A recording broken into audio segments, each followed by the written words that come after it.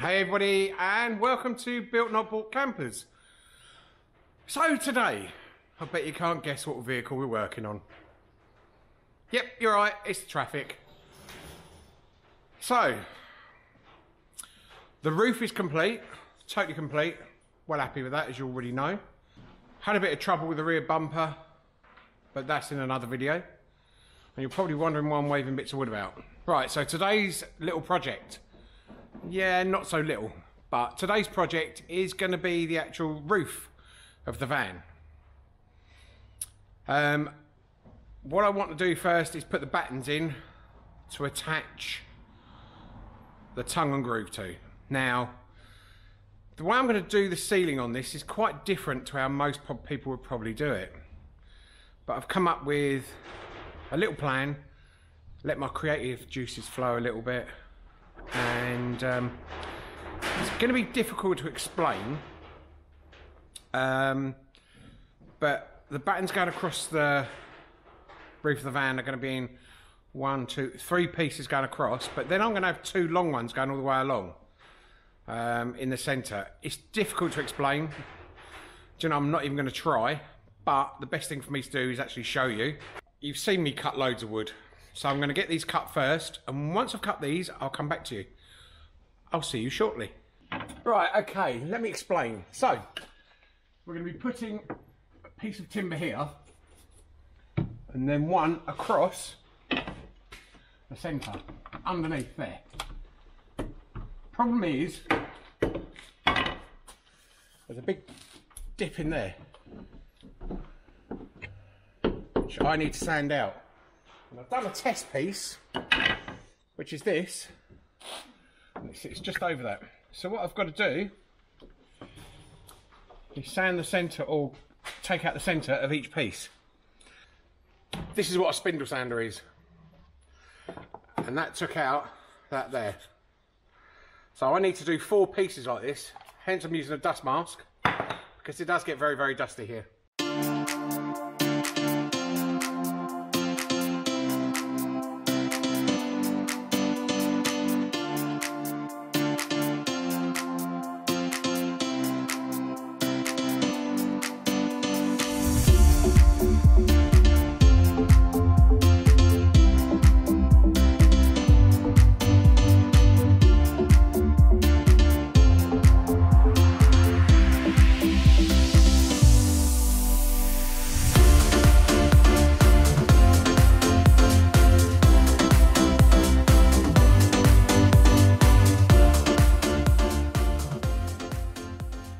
Right, so there you go. It creates a lot of dust, but it does it quite quickly.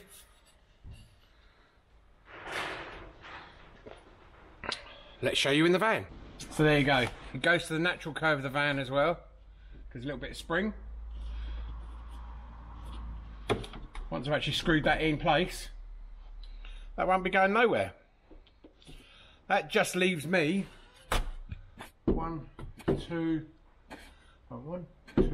3. Oh, just 2 more. Not too bad at all.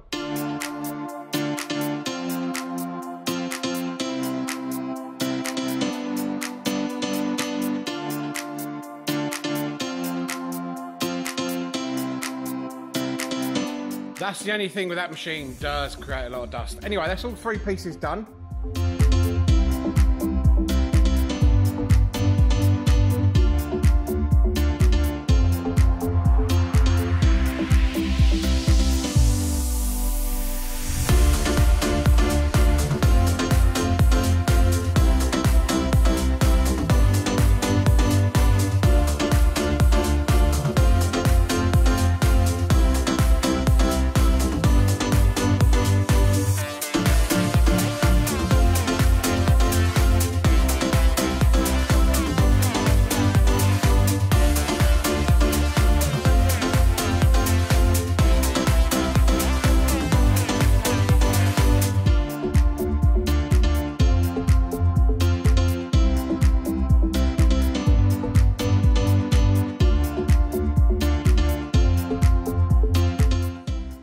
So what I wanted to show you how it was going to be. So we'll have one on each side like this. That's the centre bar. So the cladding will be cladded over here to this edge. And then there'll be another one of these supports going all the way along. And on the inside of that, or maybe not even that, maybe just on the inside of this, will be an LED light strip. But I'll get all the battens in first.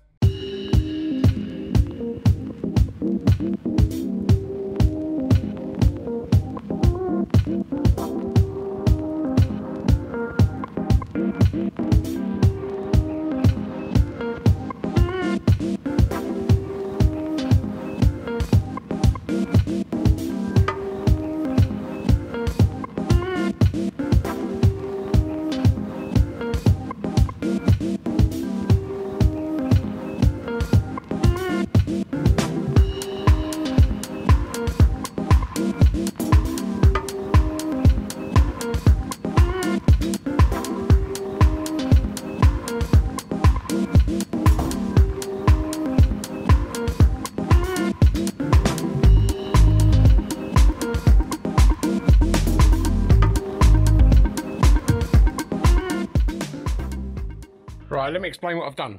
So I put a little cross brace here, a little one here. Obviously the fan's in the way there.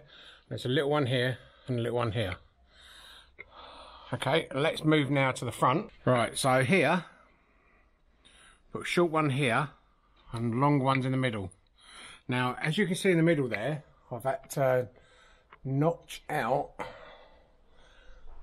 that on every one because there's a bulge in the roof. So that's given me like a stepped roof. And I've put these cross braces going from front to back. I haven't finished off at the back yet. I've got as far as there. I've just got to go to the back with it. So what's going to happen is cladding is going to come over here and it's going to overlap a bit here, because behind here on each side will be strip LEDs.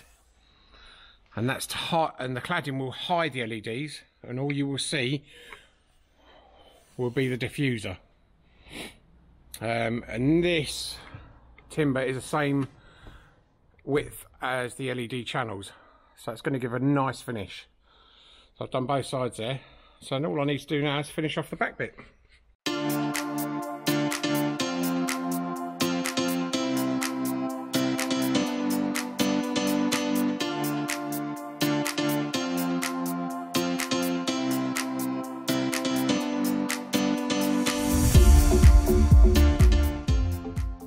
Right, so what I've decided to do is drop all the cables over this side here where the kitchen starts, because there's going to be a high wall there, double skin wall, shallow wall, where all the cable's going to drop down from the ceiling into the floor.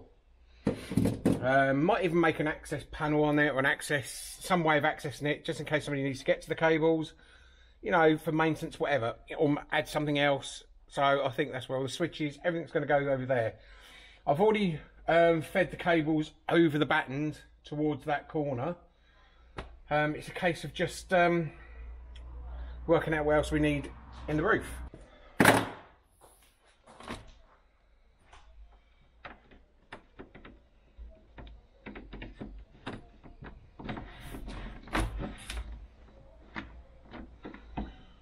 And what I'm going to do is label all these cables, because I've got a label maker. You don't have to use a label maker, but I will. You can just wrap a bit of tape around it and write on it what the actual cable is going to be connected to.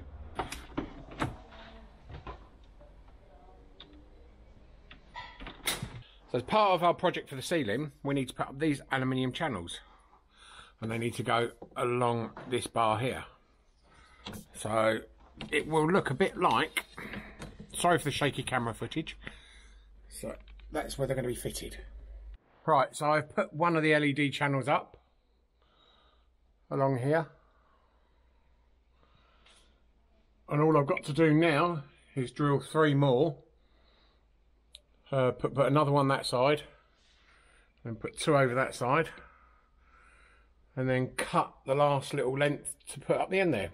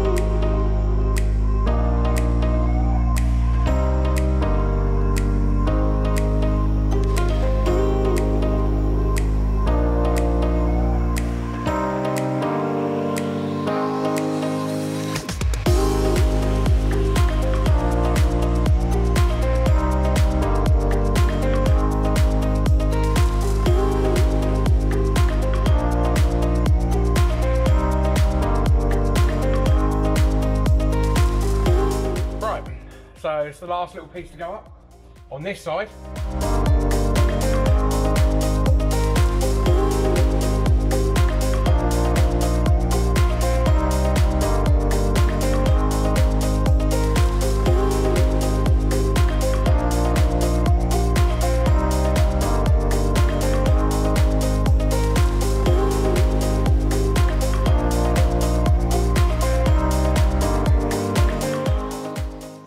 Right, so there you go.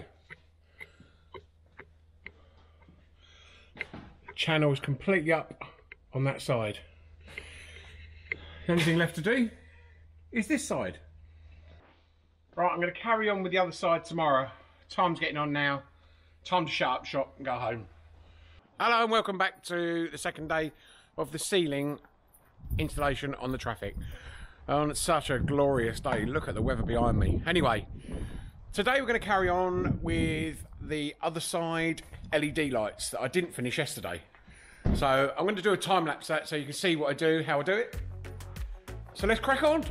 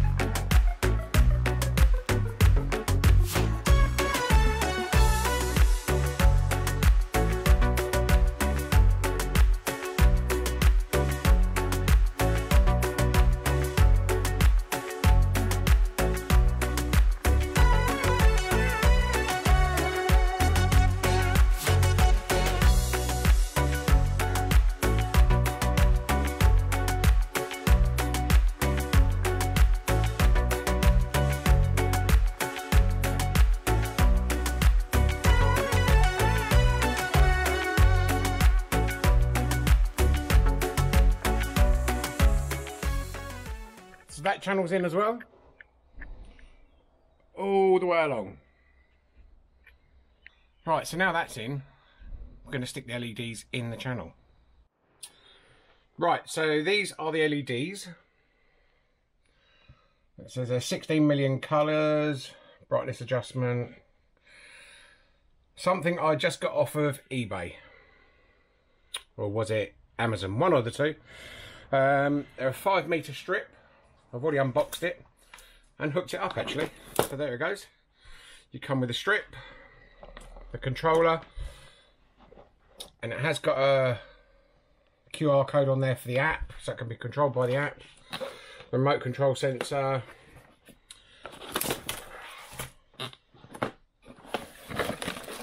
Set of instructions and a basic remote control. And a little pack of fixings so you can attach the LEDs up. There's some little plastic clips in there which you can't see very well. So you can use them to put the LEDs up with as well. So let's have a look at them working with a remote control. Right, so what we got? Let's turn them on. You've got loads of colours on here. You can go through. You can have them flash, strobe, if you want to give yourself an epileptic fit. You've got fade, and this one's called smooth.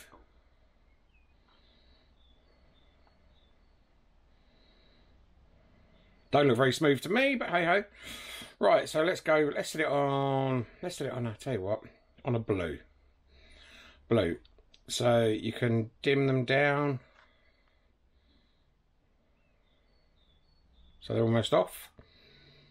Go as bright as you like with these, quite bright as well. As we're going to be powering it from the back of the bus, I need to put the connections at the back end. So I'll start from the front end with this end and work my way back.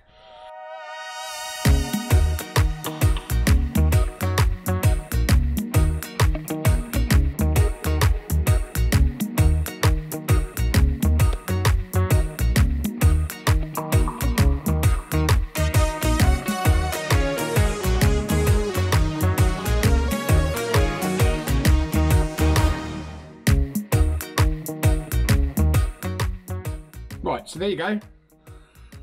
The LEDs are stuck in the channel. Now when I switch them on, as I did before, you can see it's the little spots. Once I put the diffuser on, you'll see. Right, that's the overhang that I've left at the back here. So that will be hidden.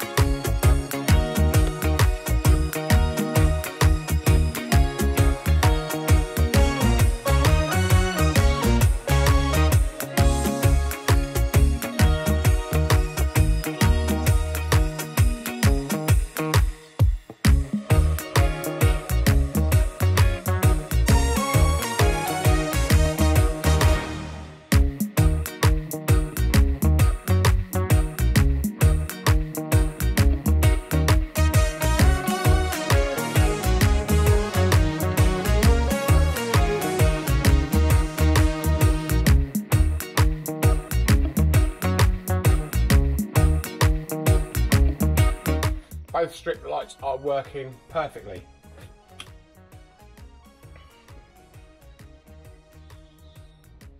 So I'm dead happy with that. Anyway, that is the roof ceiling video for now. I'm going to leave it there. I think if I do any more to this ceiling and put it out as one video, it's going to be so long.